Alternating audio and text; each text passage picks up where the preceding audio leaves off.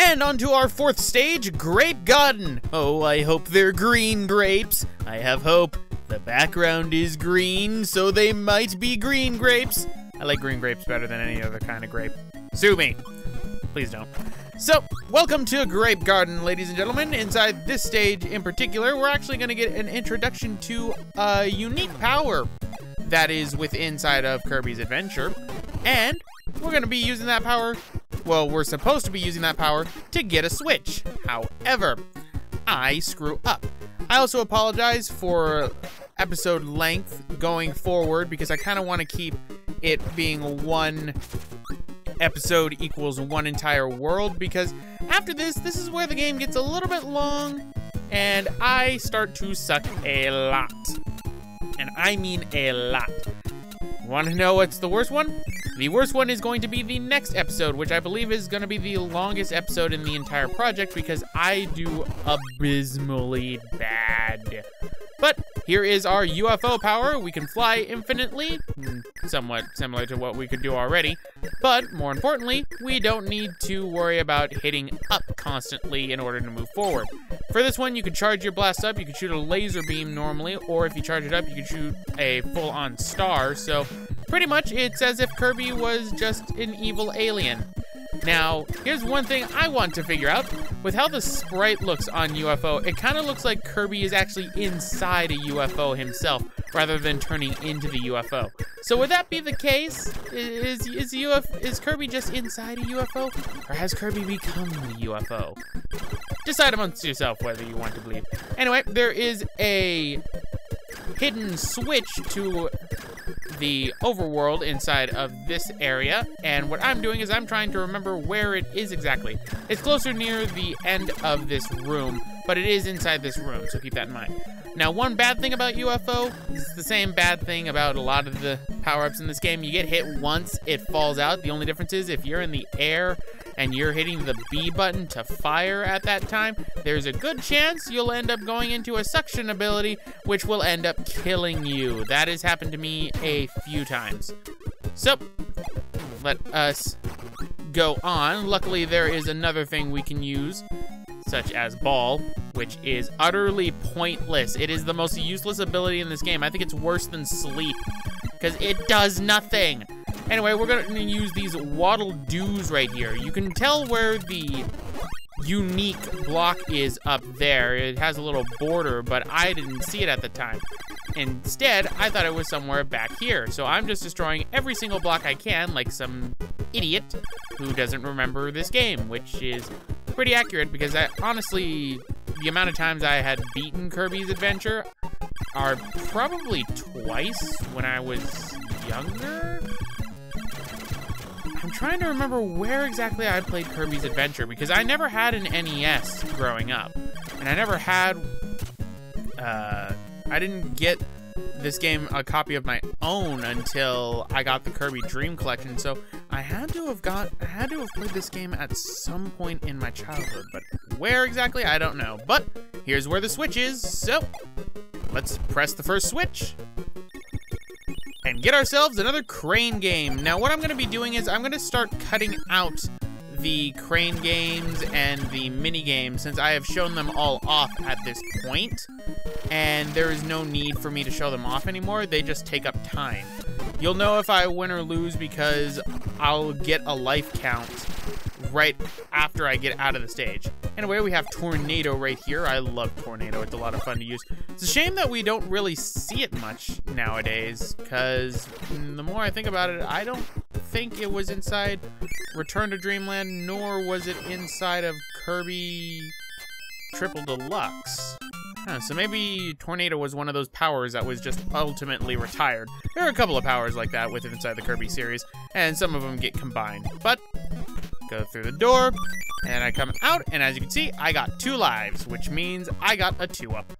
So, now we're on to next stage, which this one, I believe, for the Switch, I got a little bit confused for, because I do believe there is a Switch inside this stage as well, but it's going to require some fancy work to do, if there is one. I'm trying to remember, because I recorded this footage a little while ago, and I don't remember everything. I should really get in the habit of recording, you know, the audio commentary alongside it.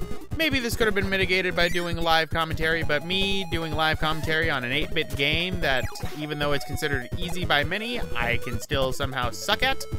Oh no, I need to concentrate on the 8-bit games. Same goes for 16-bit games. 32-bit games? Oh, those will have live commentary, no worries. Though I do think there is one 8-bit game I am planning to do live commentary for, because that one's not too bad, and that would be Wario Land. But that's neither here nor there. I should really get into recording Wario Land. Alright, so let's go upward over this way. We have a little door right here. Go inside it, and we can get a Maxim tomato and kill some squids. They were neither kids, they were just full squids, and now they're dead. Just like everything in the Kirby universe, it dies by being ingested by the pink puffball of death. Seriously, Kirby games are grim when you think about them. I mean, come on, this little adorable puffball murders and consumes everything it eats. And according to the Right Back At Ya anime, it's a full-on universe inside his stomach. It's rather creepy. It's like Megatron's stomach inside the Transformers comics currently. But here we have some fun with 2 mini-bosses that go on opposite sides. These are annoying. I hate it whenever we have to fight 2 of them at the same time. But that deals with one of them, so we can get the crash ability. So why don't we crash this room?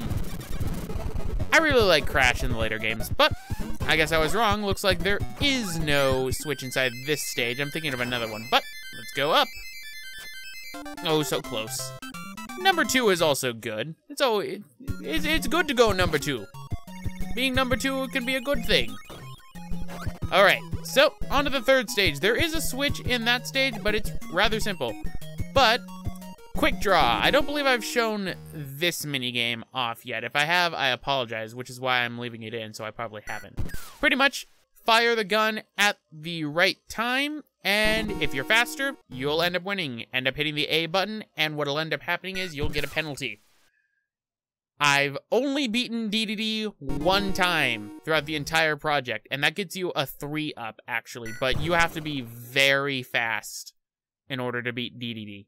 And I mean really fast, within 5 milliseconds of that fire button showing up. Because if it's 10, then what'll end up happening is you'll end up getting hit by DDD. It's ridiculous. But they all have the same stats. I believe Bonkers, you have to beat it before 16. So I've netted myself at least one up. 11. Okay, so DDD is 11, which means you need to be below 11 milliseconds in order to beat him. But that's 1 up. That's a good thing to grab, so that deals with that. And let's now go to our 3rd stage, in which it looks like we're going to Kabula's parents. Maybe they're pissed off at the fact that I killed Kabula. Now, for this one in particular, there is a switch that is hidden in another area. But for right now, we're gonna light this fuse right here and go inside this cannon. So, jump inside the cannon, wait for the fuse to go off, and to space we go. Or higher into the clouds, whatever comes first. So, that's another life right there. That's the only point of this cannon right here. I think it's to introduce you to the concept of cannons. Now this room, just fly up. Constantly fly up. Because the place where the switch is gonna be at the end of this, I guess, room or area of the game. And as long as you're flying upward like this, nothing will hit you. All those propellers are in the background. So, at the end, so let us descend down to the door that's right there. That's where our switch is going to be. So, in we go. And here it is. Reveals ourselves another museum. Those things are ultimately useless, especially once you get arenas into the mix, because you can get better powers from the arenas. So, let's fly over this way and get to the actual stage. If you go through the stage normally, then there is a good chance that you could end up missing that hidden room if you don't know that it's there. So just keep that room in mind, and you get yourself a switch. So, let's go across this way. extra kibble right there, and broom witches. Devour the broom witches. All they want to do is clean, Kirby, and all you do is consume them. And we got ourselves some high jump abilities now, which is actually kind of useless inside this stage when you think about it. Ooh, the mighty parasol. That always helps. Uh-oh, crash bomb. Crash bombs are annoying, especially inside later stages where they start bundling 2 to 3 of them up at a time, or 1 of them when it comes to a specific switch, but I will get to that once we get to our 6th level in the game. So, let us fly across, and I believe we are at the end of the stage already, so let us fly up. Ow. And in we go, so let's do ourselves a little mini game and get ourselves another life.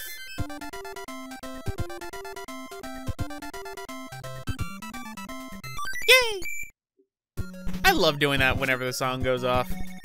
So, on to stage 4 now, and we've unlocked ourselves an arena with that one. So, what is inside this arena? Something that you don't want to deal with. It's one of those scarab beetles that gets you backdrop. So I was thinking, okay, maybe there's something inside here. Ball and sleep. Wow. Way to make me even think less of museums game. So, let's go across. Get the mighty parasol, and then immediately lose it, like a genius. All right, so let's scurry across, hitting everything with my mighty parasol, be it knights, waddle-doos, flying creatures that I still have not learned the name of, and I really should. And things that were from right back at ya that ended up launching the warp star for some reason. There are a lot of liberties taken in right back at you when you think about it, and you have to question a lot of them. I know I've been talking a lot about right back at you, but I find it to be important because many people seem to forget there was a time in which Nintendo series actually, you know, were getting shows, and it wasn't Mario. I mean, we had an F-Zero anime, which was the greatest thing ever. We had Kirby. Then at the time, that was really the big time for children's television shows. I ended up mentioning earlier about Jetix, and that seems to have actually gotten a lot of people to remember Jetix a bit. But a lot of the shows that they're talking about were later in Jetix's lifespan, unless you were in Canada, because Jetix was the main thing in Canada, to my knowledge. We had, when I was younger, a lot of those shows that, like, right back at ya, Digimon, or even I think briefly the F-Zero anime showed up on the 4Kids network that was on Fox Kids. You know what else showed up on Fox Kids? The One Piece dub. Never forget. Never forget. But here we have a new turtle enemy that gives you a pretty interesting ability, but compared to the other ones that you can get, I prefer the other one. Gives you the throw ability. They would later combine these two abilities into one another, I believe, into Suplex itself, both throw and backdrop. So that wouldn't be until, I think, Superstar Ultra, honestly. Just like how the backdrop ability is, you can still inhale things, but instead of doing a suplex move on them, you end up throwing them. Don't worry, we're not going to be seeing throw too much. In fact, there's only, I want to say 4 enemies of them in the game, unless you go out of your way to get throw. So, no worries. But let us move on to the 5th stage, which we have a lot of time left. I don't like how much time left. All right. So, invincibility candy. Going Hyper Kirby, even though Hypernova would not be a thing until Kirby Triple Deluxe. Oh, I can't wait until I do Triple Deluxe. It's gonna be a lot of fun. All right, and kill the rock. Oh, great, I'm out of my Hyper. Hyper does not last long in this game. That's what I've noticed while playing through it. It does not last long at all. So, let's go through the door. And this door right here, there is no point to this room except to just get an extra life in the middle. That's the whole point. I don't go for that life because I just want the healing soda. which is why I totally lost part of the healing ability. If you go into those middle blocks, there's a life on the inside, but honestly, I think that is not worth it because there are so many spikes that are around. It's ridiculous. Okay, I remember what we're doing. There's another switch inside this place, I believe. But we gotta deal with some Meta Knight enemies first. Meta Knight has a very expendable crew. They don't seem to care that they're going to get eaten by this carnivorous pink puffball. I mean, seriously. Is that like a requirement that Meta Knight has to disclose? Okay, there is a chance that you will die if you meet this pink puffball. If you don't, you get a raise. Actually, that might actually be an incentive as to why he keeps getting people in Dreamland. I mean, it wouldn't be until technically 2 games from now he tries to take over all of Dreamland because he finds that they've all gotten lazy. Hey, I can be as lazy as I want to. I blame King BDD. He has a no exercise policy, and it is a great one. But just as always for these Meta Knight gauntlets, as I like to call them, pretty much just inhale the enemies because using any ability takes more time and more hits than simply just sucking them in and then swallowing them. So that deals with that. And let us run across, get ourselves hit, and I remember what's gonna happen right now. I'm gonna get wrecked and get killed. So go me. I'm really not good at this game. I just realized that. Huh. Maybe I really should have done a practice file, and out of nowhere, he comes and kills me. That's always the greatest, isn't it? Whenever an enemy comes out from the ceiling that you didn't see, and then they end up killing you. I mean, I should realize that. They're here, but I didn't. So, let us use Fireball to get across. Just going fast. Right, and here's the exit. Gordos everywhere. I remember this room. This room is not friendly.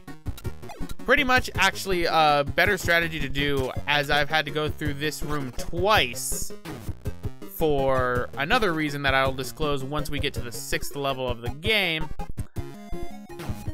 You could actually use the D-pad to run faster and run through that area, and if you jump at the right time, you won't need to fly at all. Takes a little while, and you need to know the timing just right, but it is possible. But that takes care of level 5, so that reveals level 6, where I'm going to be spending the most time because I forget one thing. Oh great, we got Scarfies. Die, Scarfy. I hate Scarfies. Hate them in all of their just existence. They look adorable, but they're really just pure evil. Especially when you end up trying to inhale around them. I mean, come on, they turn into evil monsters, and even when you kill them, they have a ridiculously large explosion occur. Completely unnecessary, Hal. Completely unnecessary. Could just have them explode normally. But no, they have to explode all fancy-like, and now I'm afraid of Scarfies. Right?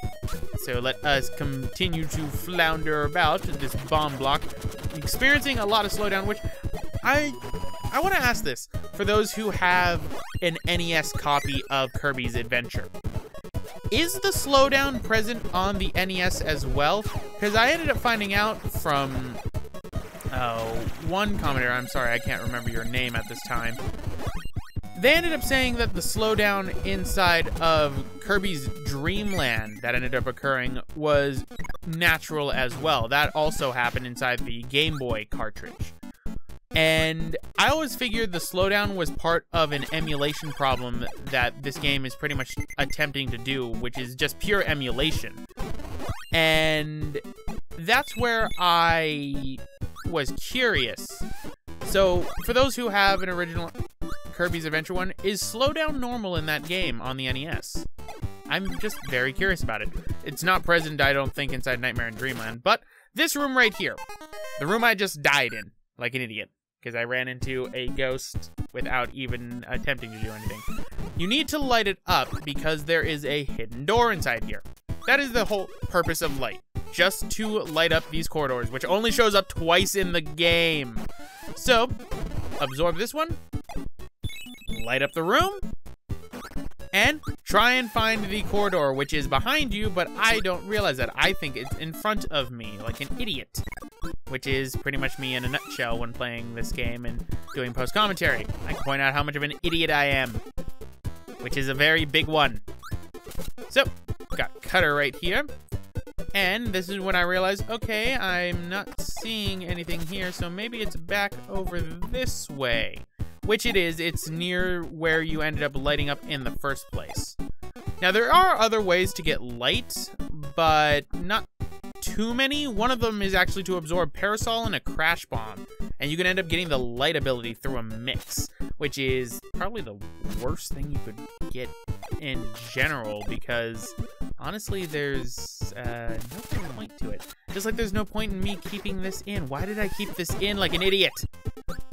See, I'm gonna make fun of myself for my editing fails and for my failures at playing this game. There's much to make fun of me for. Alright, so going over this way. Keep going. You're getting warmer. Warmer. And that's me hoping it would be a screen nuke.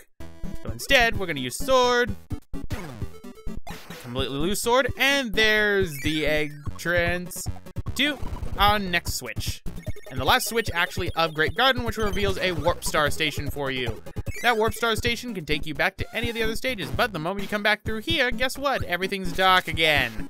Isn't that what you always wanted? So dumb. But let's absorb light again, light up this hallway. Might as well use light. It's not gonna be used too often. Right? Get ourselves a beam, even though technically for the boss for this stage, you're not gonna wanna use beam. You're gonna wanna use high jump, as we're gonna be seeing. But, deal with that. And now let's get to the end of this stage, shall we? Kill you. And here's an interesting little puzzle.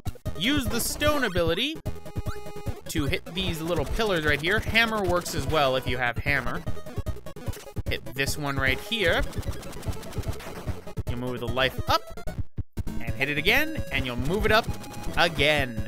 So that's very beneficial to you. Just always do it in that order and you can get yourself a life. Interesting thing I learned about lives as well. If you end up going into the game and leave the area, come back into the area, and I mean like the full level area. If you do that, then you'll actually end up causing all the lives that are inside stages to respawn. So you can infinitely farm lives. How long did it take me to learn this? I was in the last stage of the game. Yeah. But that deals with that. And so we have our next boss. So I recommend having high jump. And hey, look, it's Kracko Jr. So what you do is you jump up, and Kracko Jr. is going to be destroying the platforms. Do not attack Kracko Jr. I did not learn this, as you can see by my life count, until this attempt. Because pretty much Kracko Jr. is invincible. You have to wait for him to destroy platforms and get to a certain point. After that, that's when the real boss fight begins against Kracko.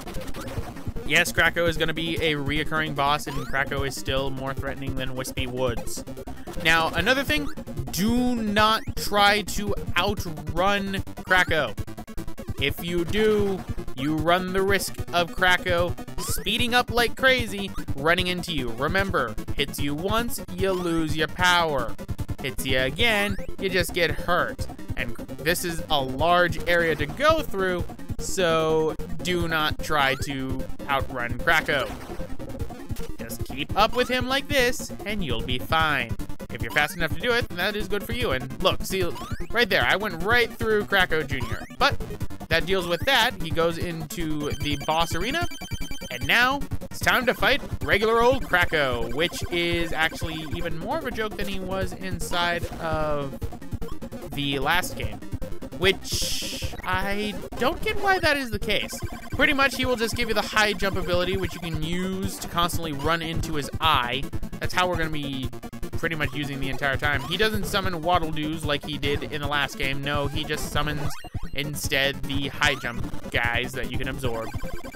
So let us keep going through his eye and get to the end of this. 2 more hits ought to do it. Nope.